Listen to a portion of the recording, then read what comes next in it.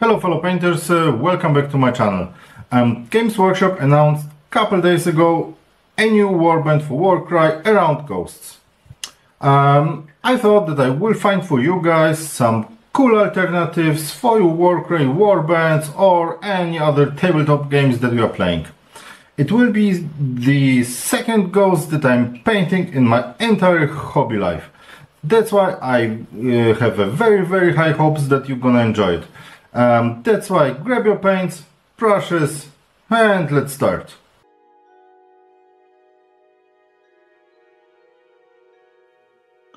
Starting off, I blended Vallejo White Ink and airbrush thinner together, using this mixture with my airbrush to craft a striking zenithal highlight. My goal was to capture the essence of light and shadow on the miniature. The result is a nuanced play of tones that adds depth and realism to the miniature.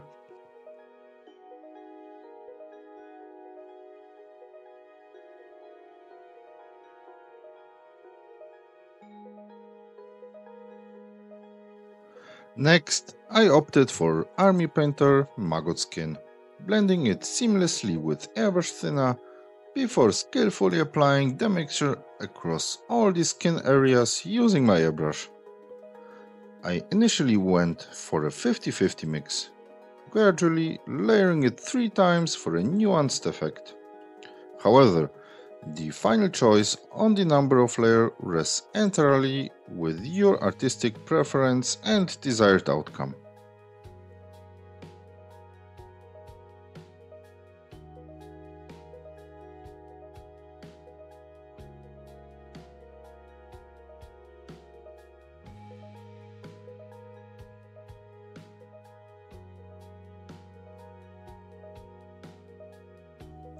Moving on, I concocted a 50-50 blend of Army Painter Gravelord Grey and Maggot Skin, delicately applying the mixture to the lower regions of the skin where light is less prominent. This not only adds subtle variations but also serves a corrective measure, addressing and enhancing the deeper shadow on the muscles.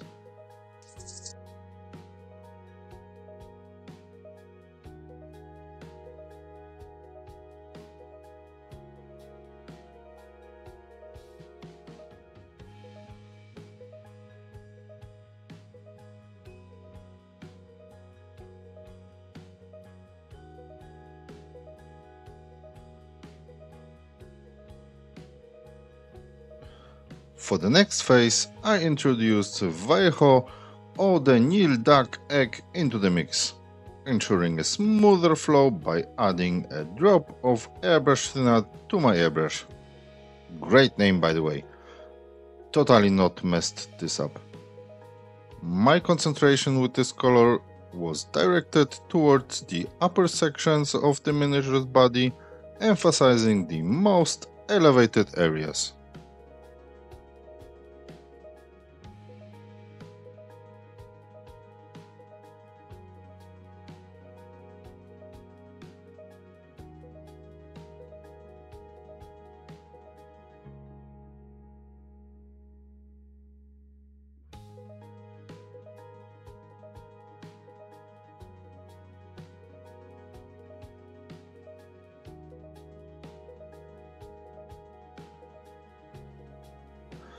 Before I have applied Army Painter Tyrian Navy to the skirt, I have covered the skin with masking putty, carefully coating the darkest section while leaving strategic space for additional colors on the brighter areas.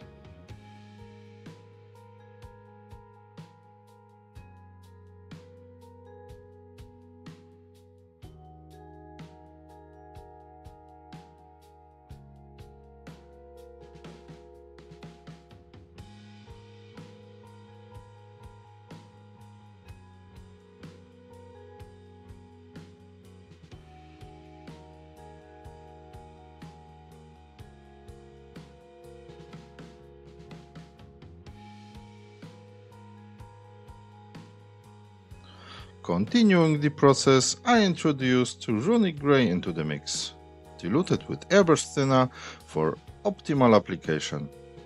Skillfully sprayed onto the skirt areas, this shade serves as the middle tone, setting the foundation for a gradual transition. Thoughtfully leaving space for white on the most elevated sections ensures a nuanced blend, adding depth and dimension to the miniature.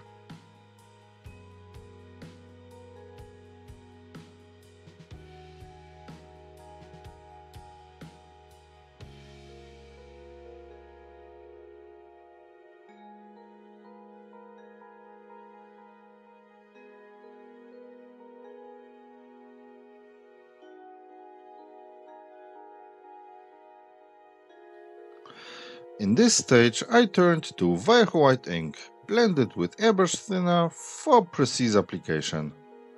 Using the airbrush, I fixed the most prominent areas of the skirt, introducing a crisp white tone. This step not only refines the overall look, but also brings attention to the highest points.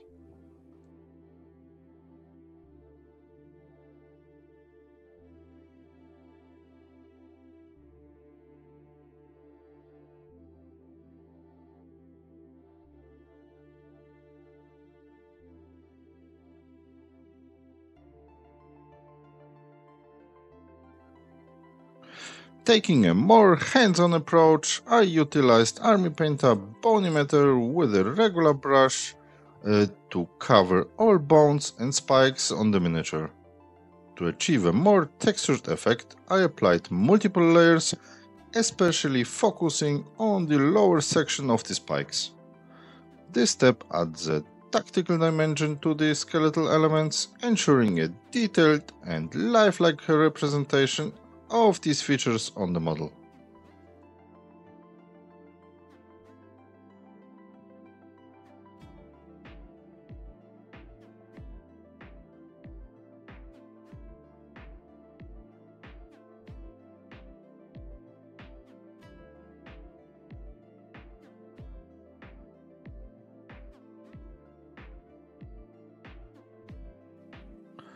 Continuing, I employed Vallejo Bone White, delicately sprayed on the upper segments of the spikes. This step highlights the elevated portions, creating a natural gradation from darker to lighter tones.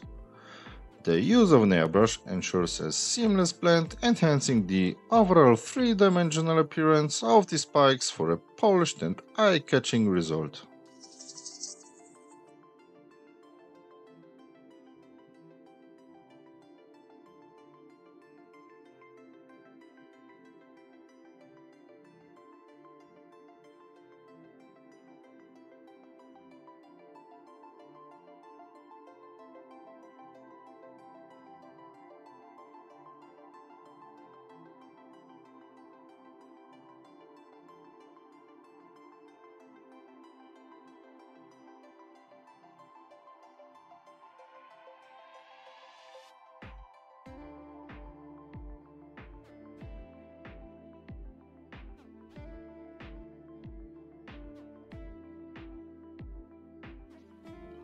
Transitioning to detailing, I opted for Army Painter Grim Black to meticulously cover the miniature's hair using a regular brush. This step brings focus on the hair, providing a solid base for subsequent layers and allowing for intricate shading and highlighting techniques.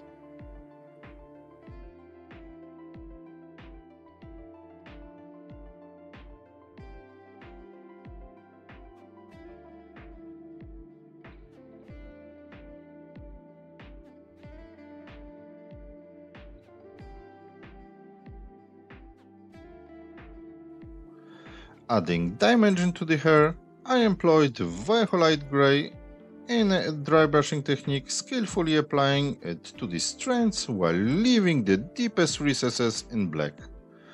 This method imparts a realistic texture to the hair, capturing the subtle interplay of light and shadow. The contrast between the light gray and the underlying grim black enhances the intricate details, resulting in a visually appealing and lifelike representation of the miniature's hair.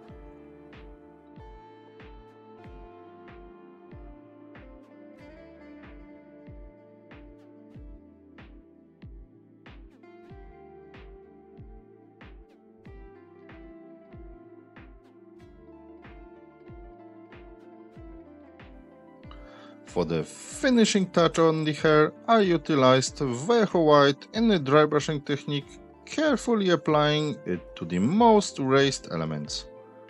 This step accentuates the highest points of the hair, creating a subtle highlight that adds further depth and realism.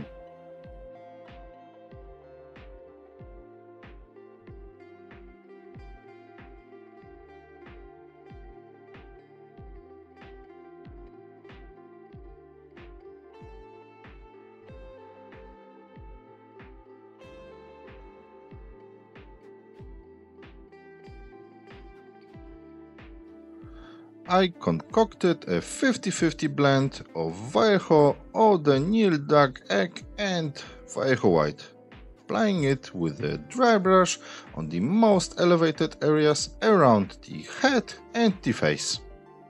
This careful mixture adds a subtle yet captivating hue to these prominent features, providing a harmonious contrast to the overall color scheme. The white pigment will give me the ideal density for dry brushing, so do not be afraid to mix air colors with white.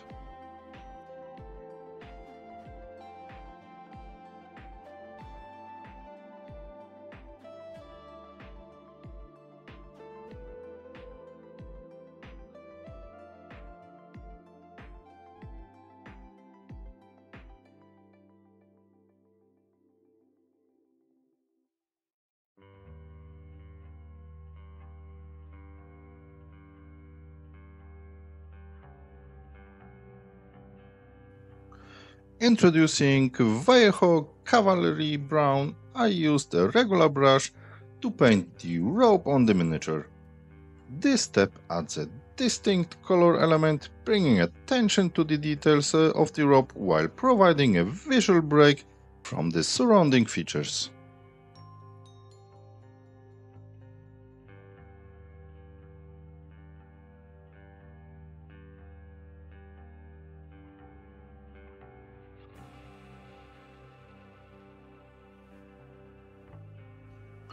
Continuing with detailing, I employed Vallejo Ochre Brown to paint all the raised elements of the robe.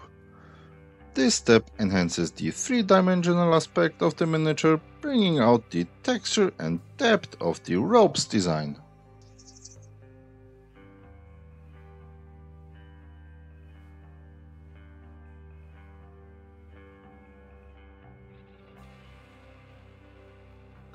For a nuanced touch, I blended Vallejo White and Army Painter Runic Grey in a 50-50 ratio, employing a dry brushing technique on selected areas of the skirt. This approach adds subtle highlights, contributing to the texture and depth of the fabric.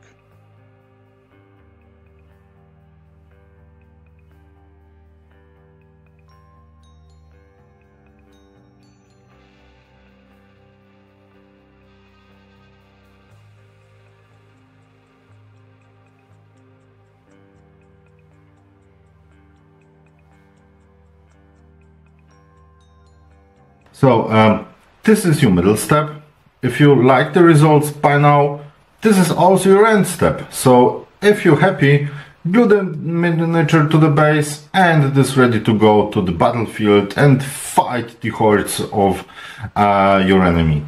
But because I will not play with this miniature on the battlefield itself, I will go a couple of steps further. So I will add some light reflections, some cool OSLs, and of course a very cool base to the miniature. So stay tuned. If you like the recording till now, don't forget to like it, and for the rest and wants to see the results of the whole composition, stay tuned and watch the whole video.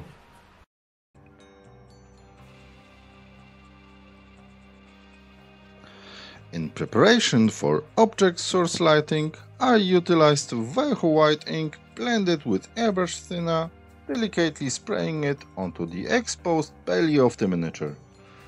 This pre-highlighting technique lays the foundation for the upcoming OSL effects. The use of an airbrush ensures a smooth and controlled application, facilitating a seamless integration of light effects on the miniature.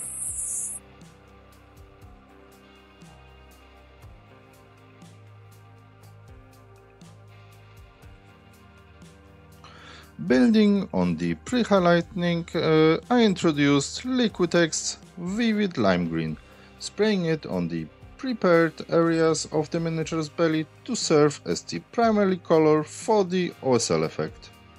This vibrant hue creates a compelling contrast against the surrounding tones, infusing the belly with a captivating and otherworldly glow.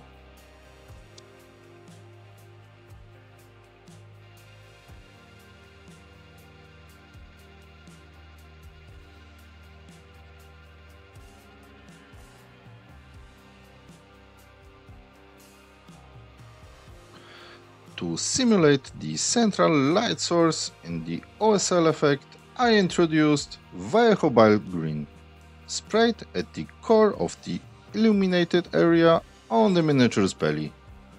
This choice of color enhances the realism of the light emission, creating a focal point and intensifying the overall atmospheric effect. The careful application of bile green adds a dynamic touch to the OSL, contributing to the sense of radiance and depth in the final portrayal.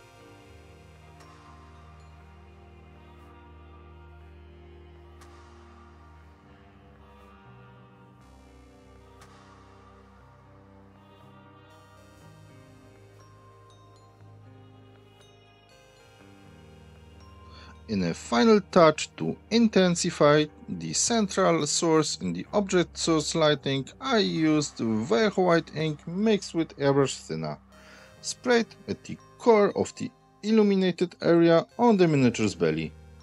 This step adds a heightened brightness and brilliance to the focal point, enhancing the illusion of a powerful and concentrated light emission.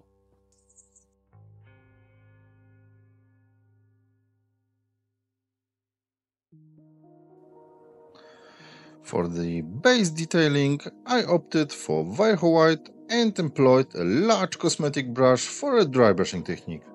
This step involved skillfully brushing the entire base, creating a subtle highlight and adding texture. The use of a cosmetic brush allows for a broad and even application.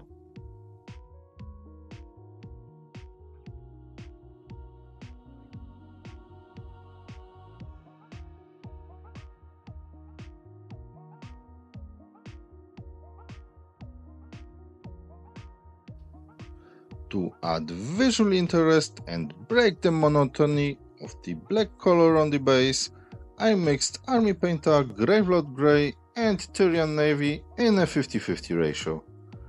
This blended concoction was then skillfully sprayed on the base, introducing a subtle yet captivating variation in color.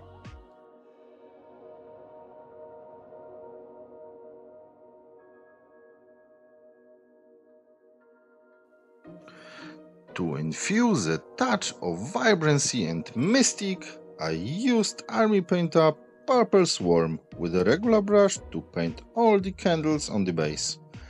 This step introduces a rich purple hue to the candles, adding an element of magic and enhancing the overall color palette.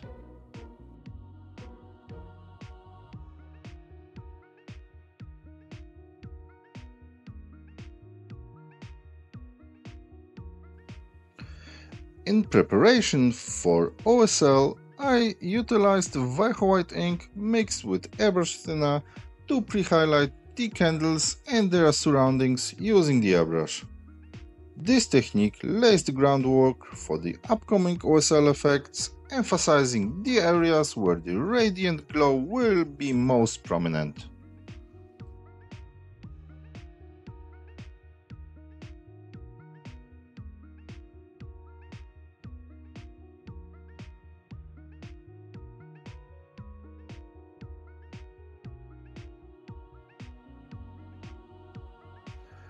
Building on the pre-highlighting, I introduced Vallejo Warlord Purple, sprayed on the prepared white areas surrounding the candle as the primary color for the OSL effect. This bold purple hue creates a captivating contrast and serves as the main source of the illuminated glow, infusing the surroundings with a mystical and enchanting ambience.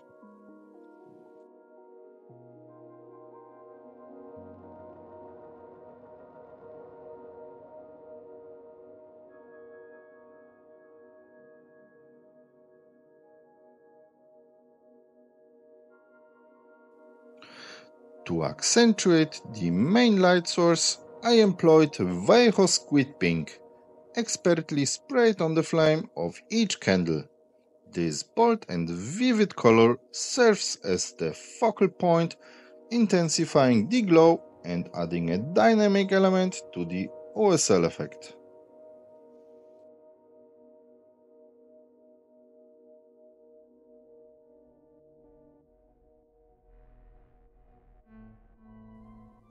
Expanding the OSL effect, I used Vallejo Warlord purple with the airbrush, spraying it on the skirt of the miniature.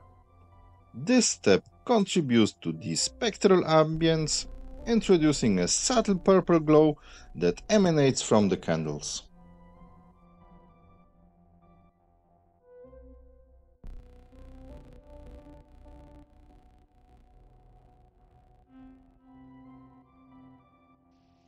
For a finishing touch, I created a dusty environment on the entire base by heavily diluting Kromlech Light Mud with water and pouring it especially in all the recesses.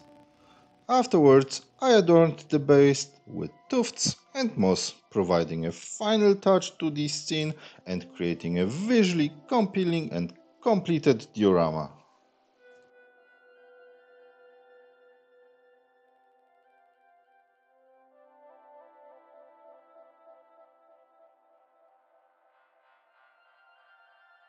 I hope that you have enjoyed this one. If yes, don't forget to comment down below, like the recording, subscribe to the channel, and I will see you next week. Bye bye!